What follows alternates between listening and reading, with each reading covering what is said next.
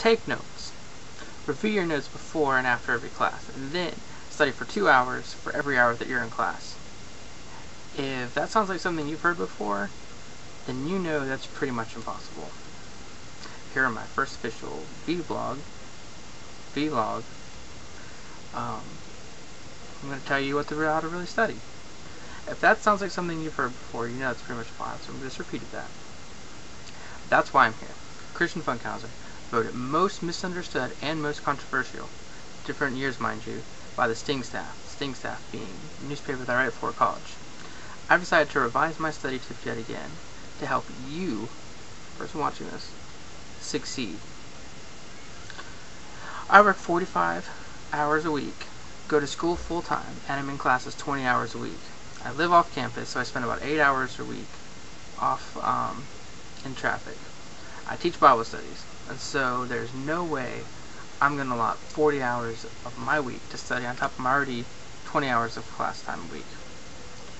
Therefore, I'm creating this vlog to show you guys a realistic way to study and put my 6 years of college to use. I've changed majors a couple times. I spent about 3 years in architecture. Because just giving you guys ordinary tips like study, don't miss class, take notes, find a study buddy won't help you. Because realistically, you will skip classes, you will be late, and you have a life. Some days you'll be too tired to take notes, or forget a notebook. The absolute most important thing you must do is to get to know the professor. Be at every class on time until the first step.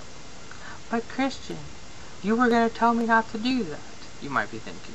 Well, until the first test, you have to spend your time gathering information, unless you've had the professor before.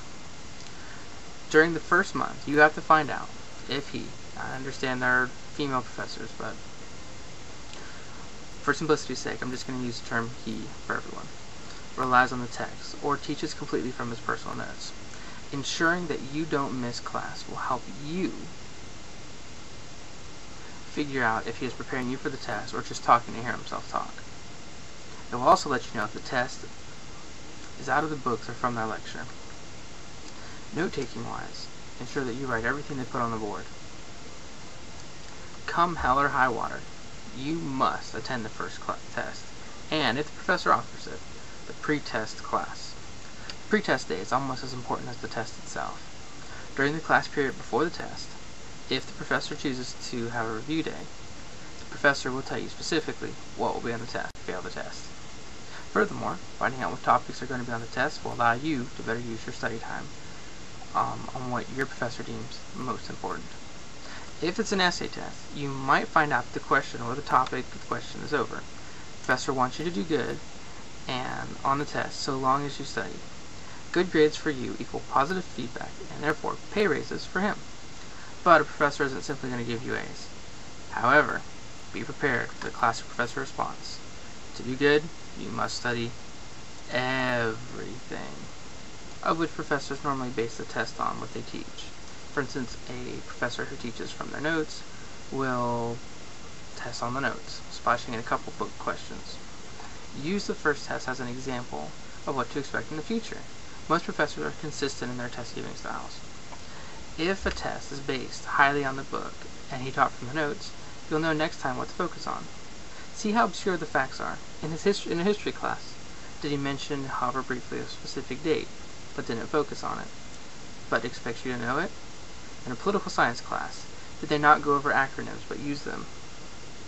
If there are multiple textbooks, does he focus on a specific one more than others, and if so, why? When I first started school, I wasn't a good test taker. I did really good on homework and extra credits and got A's. But it seemed that I could never make more than C's until after trial and error, I arrived at these conclusions. In most history classes, there are required math exams. I hate these. But usually by the end of the semester, I end up appreciating knowing them. The professor will give you a list of names of geographical places like rivers, cities, etc. in a blank map. You have to look up and memorize where they are. On the day of the test, he'll give you a blank map again and ask for about 40 to 60% of them, giving you a couple ones that are pretty much givens. If you're like me, you'll get home, put it off till the last day, and try to memorize them right before the exam. The test is then done in a logical but mentally taxing way. There will be a number on the map and a number on the test. if one is Greece, then you would write Greece on the other one. If you're like me, you remember 15 to 25 of them. 15 out of 25 of them is when you walk into the room. By the time you get the test, he goes over things. You're done. You don't remember any of them. You remember 3 maybe. As soon as you get the math exam, write the names in the blanks, or write the names on the map, because that's how you memorize them. And then copy from the map over to the blanks. For math exams, I found that the most frustrating thing of all was not just getting partial credit because I didn't write my work out all the way, even though I got the right answer.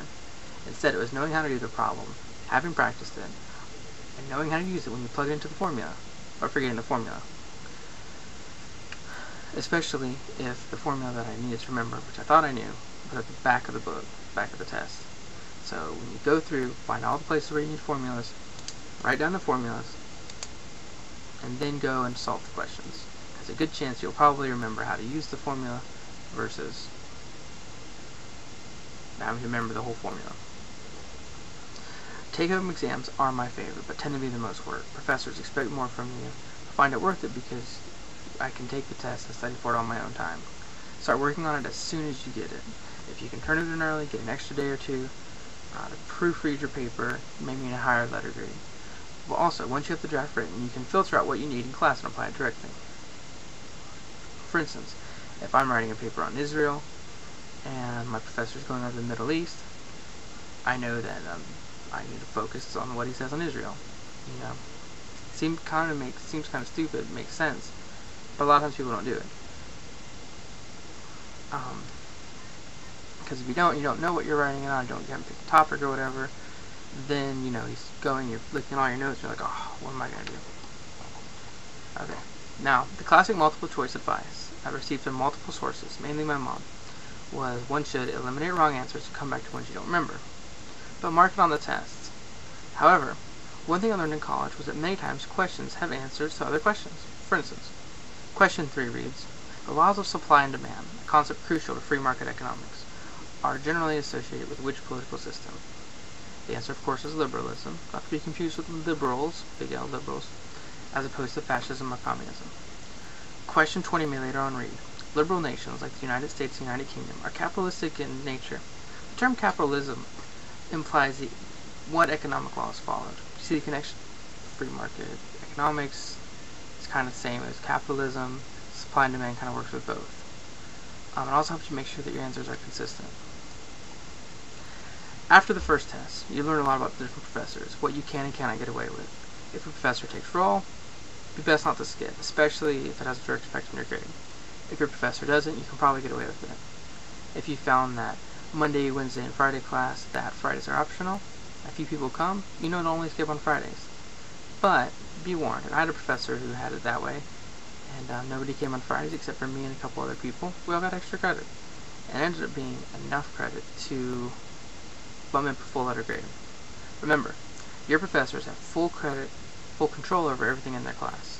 If they see you participating, going above the requirements, being interested in a non-suck-up way, they will see that you respect their time, and then you will get on their good side, which could mean the difference between 89.8 being an A or B. Sucking up, however, is not suggested. They can tell. Remember your professors. For the most part, want to see you do well. They don't like failing people. It doesn't reflect good on them. They will do what it takes to be there for their students and help them learn the material. Very few, if any, professors just want to screw the students over. Lastly, my best advice I can give you concerning studying is to get with friends and meet in study groups. I never used to like meeting up in groups. However, the best way to study with groups is to make manly study notes. That's all the important facts. My main idea is to sum up a couple pages of notes in a couple of sentences. You can then make tests that are styled after the test of your professor, depending on the class. I have a friend of mine help me come up with study notes, just this, or manly study notes, whichever way. When I get to the class an hour beforehand, I have a couple other friends go through the test with me. With these study notes, you can live long and prosper, and may the force be with you.